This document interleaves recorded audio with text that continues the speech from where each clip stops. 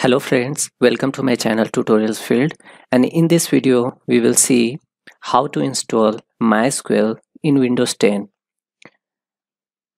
At the time of recording this video, the latest version of the MySQL is 8.0.29, but while you will be watching this video may differ the server version, but you don't have to be worried about that because the installation process will be the same. So let's start our video and see how to properly install MySQL in Windows 10. Okay, so first of all, in the first step we have to download the MySQL installer. So open your browser and go to google.com and search for MySQL download, and then click on the first link,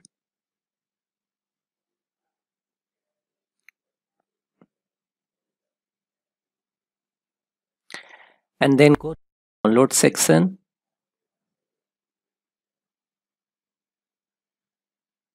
and then scroll a bit, and here you can see that MySQL community GPL downloads.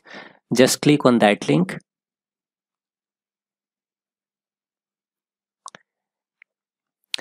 Now here we can see that a link MySQL installer for Windows. Just click link. Then here we can see that there is two download buttons. The first one is web installer and the second one is Windows x86 32-bit MSI installer. So we need to download the second one. Okay, click on that download button.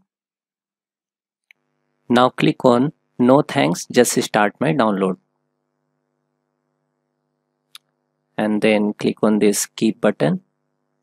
Okay, and the download has been started. I will pause the video till it finishes to download. Now as you can see that our file has been downloaded completely. Now open the file location where it has been downloaded. Now double click on the file to start the installation process.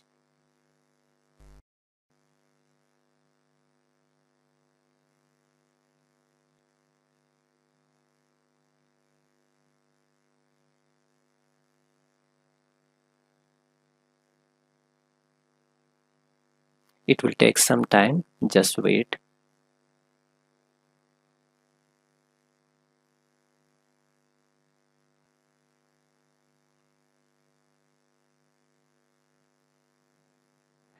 Now in this window, it is asking for to choose a setup type.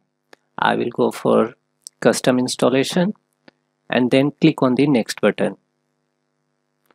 Then I will choose the products that I'm going to install on this my system, Windows 10. So I will choose, just click on the plus icon, MySQL server, and then click on this arrow to drag them to the right side, and then MySQL Workbench. Okay, and then MySQL Shell. I will install these three products. Okay, now click on the next button.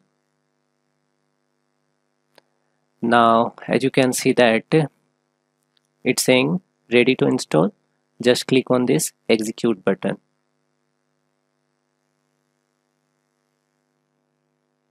and it's installing. Just wait till it finishes. Sometimes it may happen that it will ask you to download some missing files, so you don't have to worry about that. Just follow the process as it says.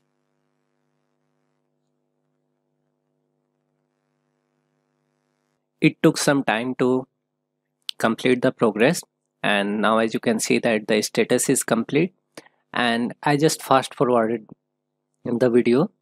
So now just when you see the complete status, now click on the next button. Now just again click on the next button.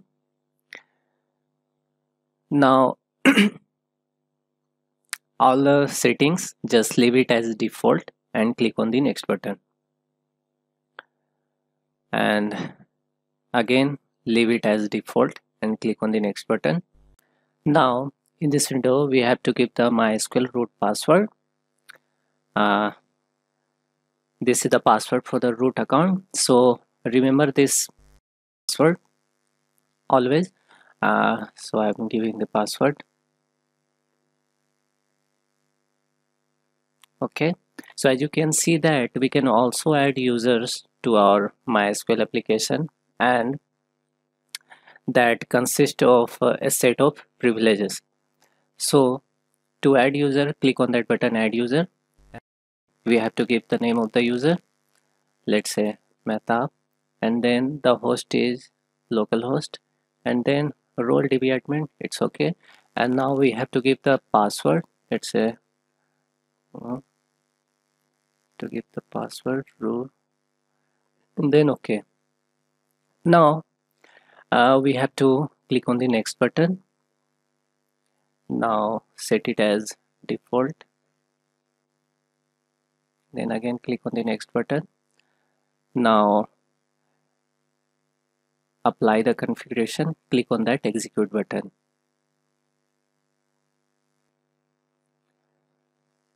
Now click on this finish button. As you can see that the configuration of MySQL Server 8.0.29 was successful. Click finish to continue. Now click on finish button. Now again click on the next button, and we have completed the installation. Now click on the finish button and close this. Now in the next step, what we will do that we will set the path for our MySQL tools. So go to the control panel and then click on system and then advanced system set, and then click on the environment variables, and then here path, double click on that, and we have to add the path of MySQL bin directory. So first of all we have to copy the path,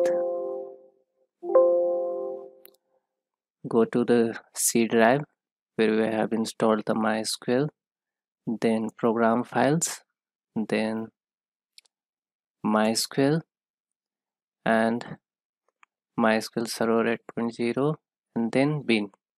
Okay, copy the path, copy, and then to add the path new, and then paste the path. Okay, then click on OK. So we have completed the installation process.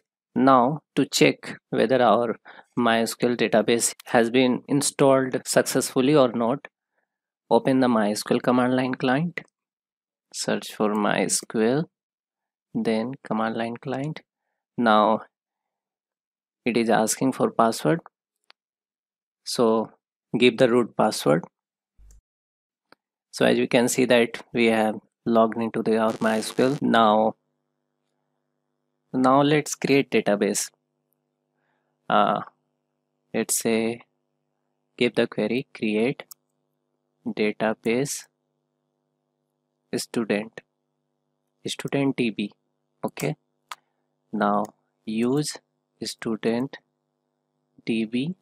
Okay, and then we will create a table, create table student username varchar 20, roll number varchar 10. Okay, I'm just checking that our MySQL command line client is working fine. Just hit enter. Okay, now To see our table has been created or not, give the query select asterisk from student. This is empty as we have not inserted any value into that. Now since we have also installed the workbench, so open the workbench, MySQL Workbench, search for workbench, okay, and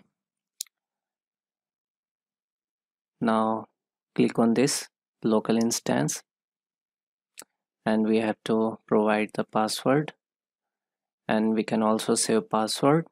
Click on OK. So this is the MySQL Workbench, which is nothing but a GUI version of the MySQL console, where we can visually design, model, and generate databases. Now here we can give the query like so databases, and now to execute the query we have to press Control and then enter, and as you can see that the query has been executed successfully, and here are the databases. Someone is default databases, and the one which we have created earlier, which is student DB. So this was all from this where I have explained step by step properly how to install MySQL in Windows 10. If you found this video is useful, then like to the video and subscribe to my channel. Thank you.